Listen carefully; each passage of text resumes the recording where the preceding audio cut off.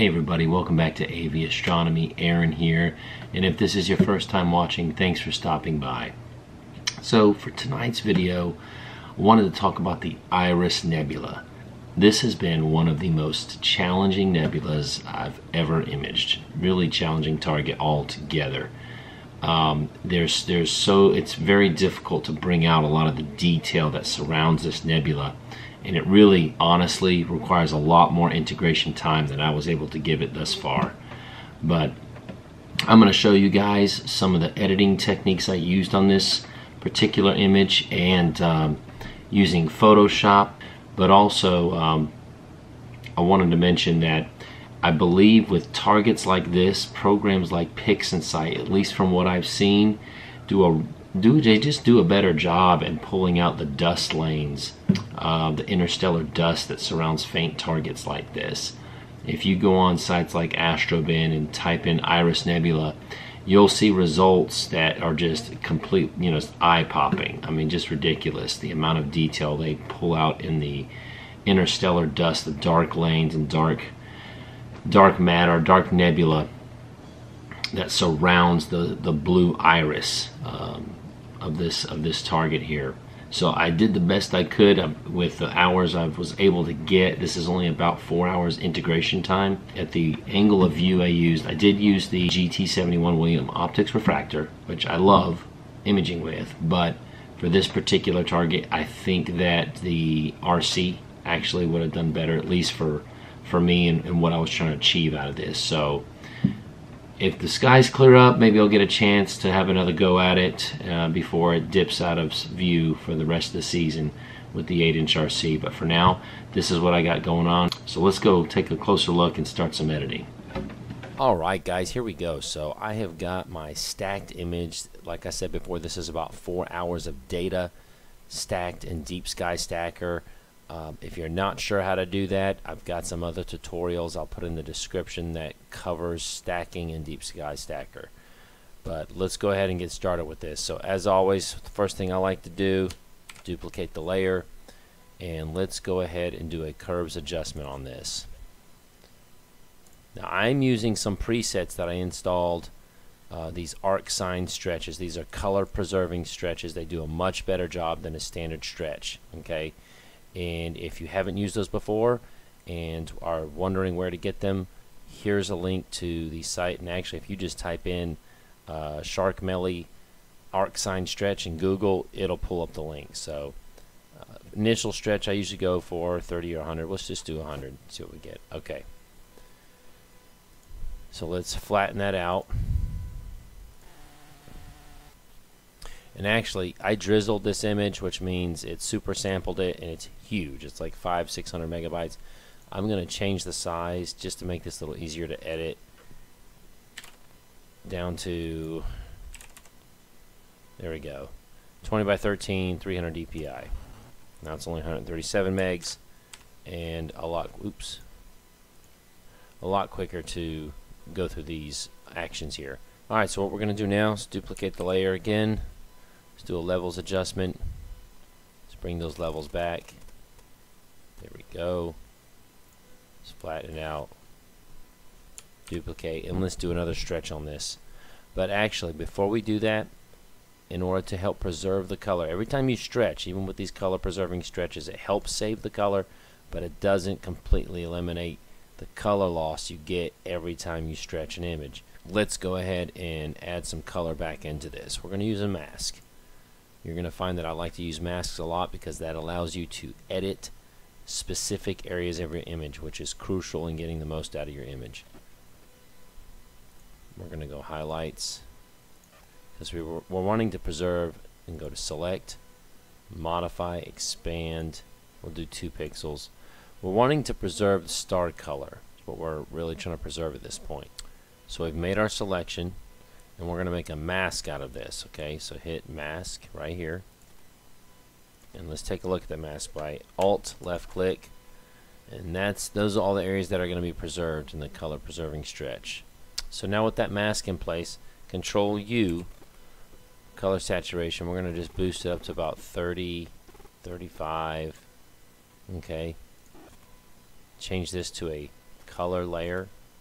and go down and click on your background layer and do curves, Control M, and what you're going to do is change this value to 245. This value remains 255. Then you're going to click on the dead center. It should be 128, 128. Alright, so there we go. We've preserved some of that color. Let's flatten that out. Duplicate the layer with Control J. Let's do another stretch. Arc sign, let's go 30. There we go. Let's flatten that out. This to me is a good point to remove the light pollution. That hazy brown, that's all light pollution, guys. So what we're going to do, I've duplicated the layer. We're going to click on the dropper. We're going to sample this color. I usually do a 3x3. You can do 5x5, 3x3, average. But we want to sample that brown right there. See that? Press alternate backspace. You hold down alternate and press backspace, and that paints that top layer, that color, that yucky brown that comes from the light pollution. And we're going to subtract that from the background layer. So we go to Image, Apply Image. Under Blending tab, you're going to hit Subtract. I do an offset of 30. You can do 25, 35, kind of play around with that to your preference, but 30 seems to work good for my preference. So now we're going to just discard that top layer. And there we go. Look at that. The light pollution's gone. Now let's look at levels again. Make sure we're where we need to be. We can pull this slider back a little bit. The data starts right there. Okay. Let's flatten that out. Duplicate that layer again. Alright, let's do another stretch. There's still plenty of room to stretch here. We're going to go arc sign 30 again. Alright, we're starting to see some gradients and stuff coming out in this. So now will be a good time to run that. Let's flatten the image. Let's duplicate the layer. Let's run the A.V.Astro Gradient Exterminator and get rid of some of these gradients. We're going to try just at medium and see what comes up. Let's see how that handles it. Alright, that did a pretty good job. I don't know that it completely eliminated it, but that evened it out pretty well. So let's run with that for now. We may run another iteration of that. I've flattened the image. I'm duplicating the layer. We got to bring levels back. There we go. We don't want to clip any of the data. Alright, so now's a good time to kind of crop and frame the image how you want to compose it. Something about like that right there is kind of what I'm going for. Alright, let's duplicate it again, and let's bring up the camera raw filter under filter. Okay.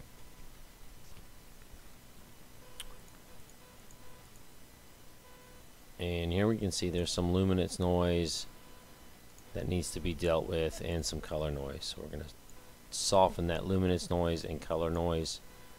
There we go. Takes care of that. Now, we're also going to do another adjustment to color, but again, we don't want all this noise that's in the background to get amplified. So we're going to do another star mask. We're going to do another mask here. Go to color range and go to highlights, and let's adjust the slider. We want it to select a lot more than that. Bring the fuzziness down, maybe right about there, so it looks good. There we go. And we want it to, let's expand the selection. So click on the lasso, hold down the shift key, and let's expand that selection around here. So let's expand that layer, doing select, modify, expand, 2 pixels, there we go. And let's make a mask out of that. Let's take a look at that mask. Alright, that looks pretty good there. I think we're covering most of the stars and the main nebulosity here in the middle. Now we can go to camera raw filter, and any adjustments we make here are only going to adjust within this mask. Isn't that awesome?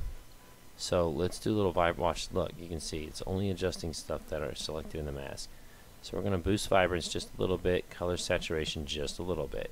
Okay, we don't want to go crazy with this, just a little. Generally, with this particular target, I haven't messed a whole lot with texture, clarity, and dehaze.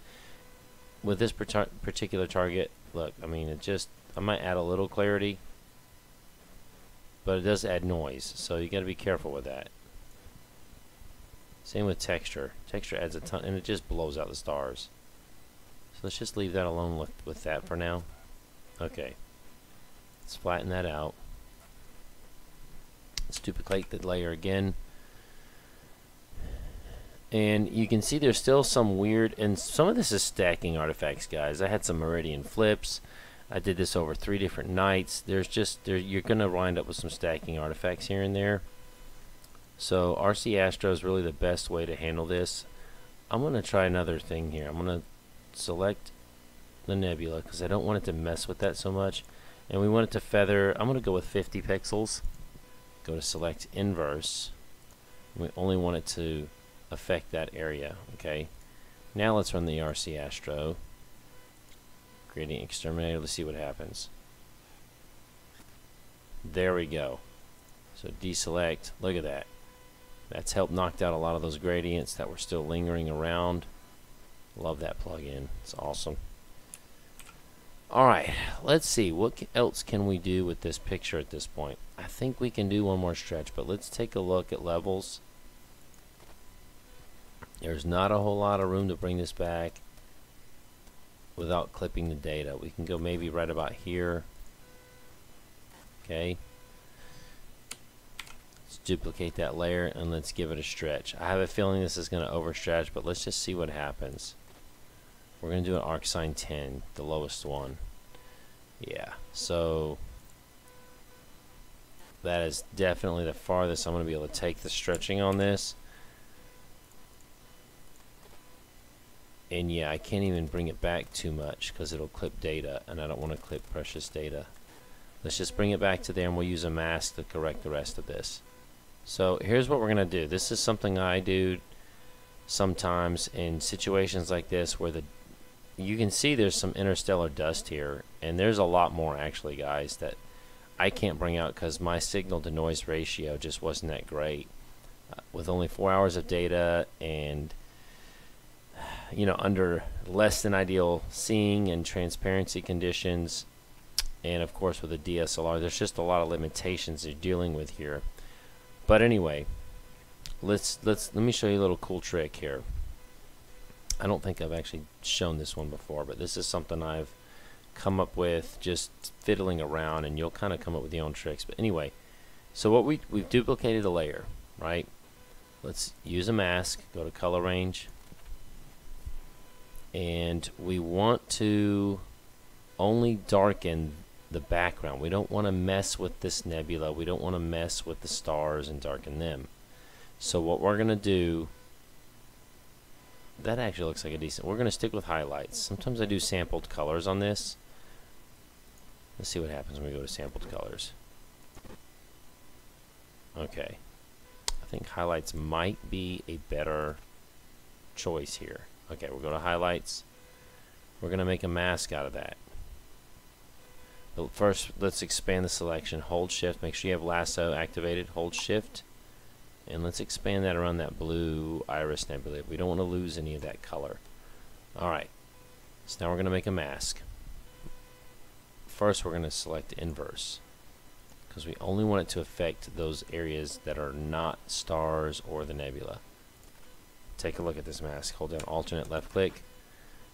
The white is the only areas, the white section is what will be corrected or adjusted. These stars in this nebula will not. Okay. So what we're going to do is we're going to use a gradient. So click on your gradient tab, click on the color. We're going to go kind of stick to the blue range, but the main point here really is the gray. And you see how you can adjust the slider here? We want this at about, and this is something you're going to have to eyeball, guys, to get it to your taste, but essentially we're wanting to try and clip out the noise, the bad stuff, while not affecting the good stuff. Okay, just to put it simply. So let's do that. Let's pull this gradient out on here and see what happens. And all I did is I held down left click, pulled on the side of the screen. There you go. We're going to change this layer though to soft light. Look at that. Boom. So before, after. Look at the before and after. It just kind of clips out all the junk that is embedded in this image, while pretty much leaving the nebula alone and the stars alone. You see the star color did not change at all, and the nebula actually kind of there's a little more detail and brightness brought in the middle. So I'm good with that. Let's flatten that out, and that's really about it. I'm gonna just leave this as it is. I think that's pretty good. It's not great, but it's pretty good. Again, it's not what I expected with the amount of data I've put into this, but from what I've seen online, this target really, you got to give it at least 8-10 plus hours to do it justice. And I think for me, because I want a closer up, I want something like this right here, and I'm gonna have to use my RC to get that kind of focal length. So, but anyway, let's undo that, guys. That's it right there. We still got some star colors, some blue and yellow and orange in the stars, and there's a fair amount of detail coming through, but that's it. That's how I edited the Iris Nebula. Well, guys, that concludes the video for this evening. If you felt like you got something out of it, you enjoyed the video, well, guys, that concludes the video for this evening. If you felt like you got something out of it and it was helpful and useful to you in any way, please give me a thumbs up. Think about subscribing if you'd like to see more content that I put out. And if you have any suggestions on this particular target using Photoshop, I'm totally open to it, would welcome it. So please fire away. Also want to send a big thank you to all of you who continue to watch my videos and subscribe. I really appreciate the support. Also, if you're interested in any of the gear that I use or that I recommend, I've got some links in the description below to help get you started on the right foot. And as always, guys, thanks for watching. God bless. Keep looking up. Keep on seeking. Until next time, clear skies.